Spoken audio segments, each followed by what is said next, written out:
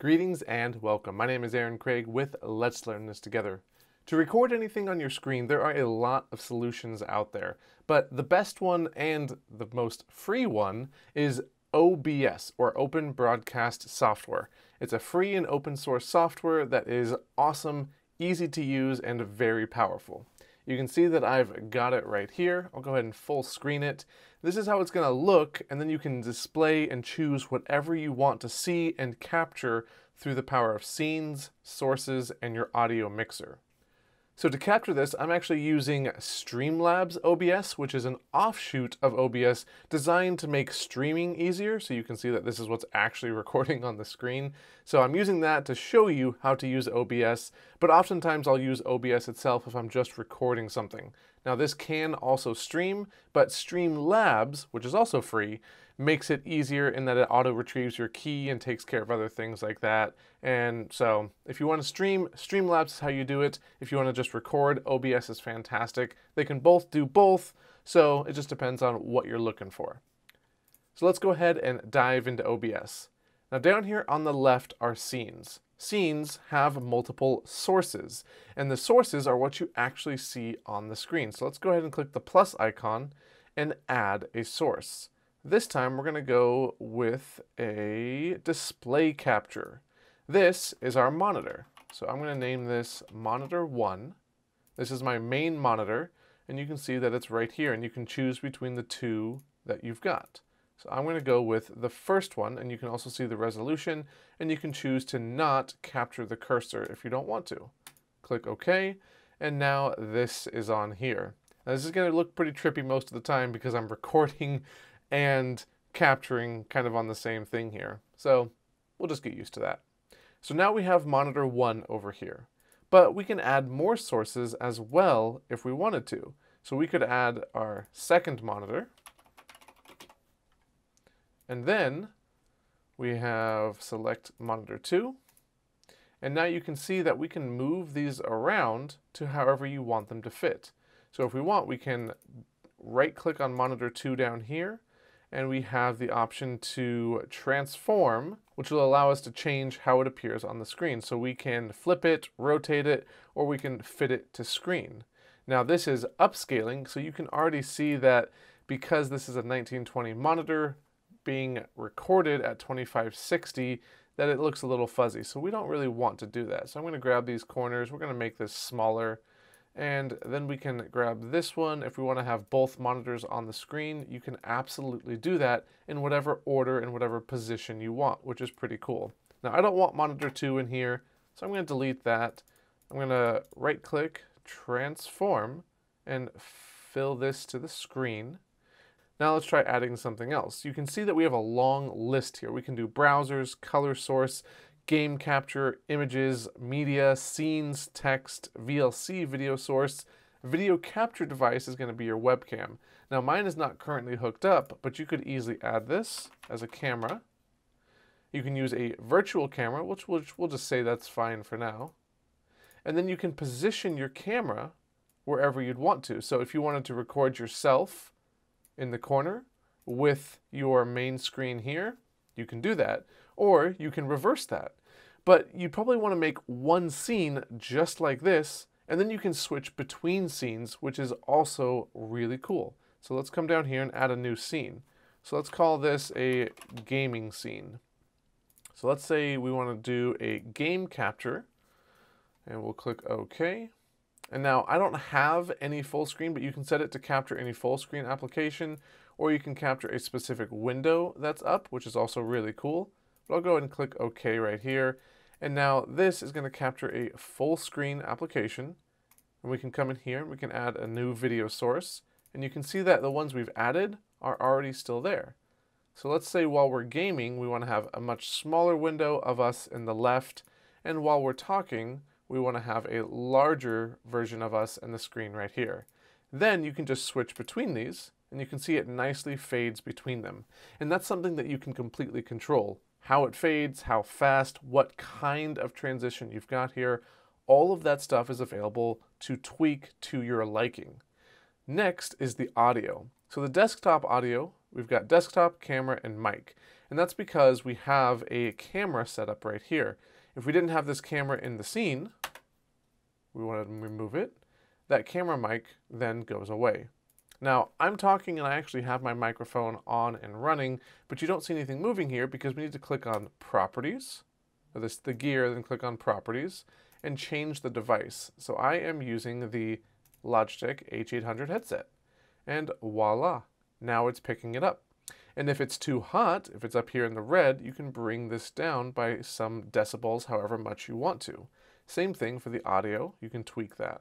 So that is the audio for whatever you're going to be capturing. You can have as many sources on here as you want, and it's even possible to set them up to have different audio streams for your editor, which will be in another video, so be sure and check that out. And then we come into the settings, and this is where things can get a little confusing. There's a lot of settings here, especially if you click on the advanced mode within some of these, but we're going to cover just the absolute basics to get up and running. The first is going to be output. So here we have a video bitrate for streaming and a path for recording. On the simple mode, this is going to be exactly the same for both streaming and recording. If you click on advanced, you then have different tabs for recording, and you can choose different audio tracks, which is also really cool, for each one of these and mess with the audio settings and all of that stuff. For now, we'll go ahead and just keep it simple. And the bitrate you choose is going to depend upon what you are recording and the quality that you want to record it at. To find the best bitrate for your system and setup, let's come to the support. You can just look for YouTube recommended bitrate and it'll take you to this support page and click on bitrate. And this is going to depend on the resolution that you've got. So I am using 1440p, which is 2K. So the standard bitrate that they suggest is 16 megabits per second for up to 30 frames, and then up to 24 megabits per second at a high frame rate. And then you have the same down here for audio, and then for video bit rates for HDR uploads are even more. So you can check these out to figure out exactly what you should be doing. Now a megabit is 1,000 bytes. So if we want to stream or record at 1080p, we want to do 8 megabits per second, which is right here. So we'll do 8,000 kilobits per second, which will be 8 megabits per second. Since I actually have a 1440p monitor, I'll go ahead and jump this up to 16,000 kilobits per second. Now, something to note is that bitrate is very important, but at the same time, your computer can only do so much, and the higher the bitrate, the more toll it's going to take on your system. And we can see the toll it's going to take if we set this out here, click OK, and then we just start recording. Down here in the bottom right, you've got a CPU percentage and an FPS that it's trying to reach. Now, if it's unable to reach those, or your CPU recording percentage starts getting too high, then it's going to show you that, and your video is going to become choppy and slow and start looking really, really bad. So when you're playing around with these settings, make sure you test them recording, doing what you're actually doing before you do your entire video. I have had many times when I set my bitrate or my resolution, and then I try and do something and it comes out super choppy and I've lost 30, 45 minutes making a video. Always double check that these actually work with the system you're using before you actually do that. Then we have video. So we have a base canvas resolution and an output. So the base canvas is what it's actually recording. So right now my monitor, 2560 by 1440. The output is what the video itself will eventually come out to be, and I want it to be the same thing. So I'm going to choose 2560 by 1440. Scaling down makes total sense. If you only want 1080p, but you're recording at a higher resolution, you want to make sure to capture all that and then scale it down properly. I would not recommend ever scaling up because it's just not going to look very good and you're going to lose a lot of quality. FPS, if you can, do 60 unless you're filming a movie on your computer, then you probably want to do 24. And then the downscaler filter, don't worry too much, but if you want better setting, you want to move it to sharpen scaling at 36 samples. Audio here, you can just leave it for the most part unless you know kind of what you're doing. The audio is going to come across really nice, and I'd recommend having an external microphone for anything you do anyway, so this probably won't affect that too much at all. The last really big tip that I have for you is in the output, I would recommend recording in MKV, because if you change it to MP4, it will give you a little warning message, and it says that if it is interrupted, it cannot be restarted. It's unrecoverable. So you'll lose everything if it corrupts, if it fails, if you lose power, any of those things, you just won't be able to get it back. Whereas if you record in MKV, you'll always have access to the file, even if you lose power directly to your computer. It saves right up until that point, which is super nice. Now, MKV is something that is really difficult to edit. Like, even Adobe Premiere doesn't accept MKV. So what we do is go to General, and then what we're going to do is have it remux or transcode it into MP4 at the end. So go to the Advanced tab and click on Automatically Remux to MP4. So then you'll get two files at the end, one MKV and one MP4, and you'll use the MP4 file.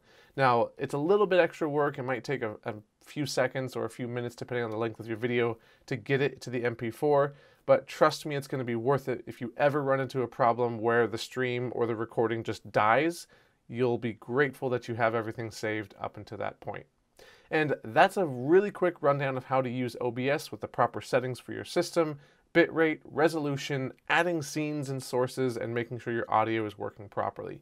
With all that, you are now ready to start recording and moving between scenes and doing whatever you want to do. OBS is fantastic. We have just scratched the surface. If you have any questions about specific features, let me know in the comments down below. I would love to hear them and cover them in future videos. And as I always say, keep making, keep learning, and I'll talk to you later. A huge thank you to all of the awesome people who support me over on Patreon. Their names are on the screen now, and every dollar pledged helps me create more awesome content. You can support me for as little as $1 a month and get access to exclusive perks like my Discord server, your name in the credits, early access to my YouTube videos and courses, and more. Check it out at patreon.com/letslearnthistogether.com, or find the link in the description below and become a patron today.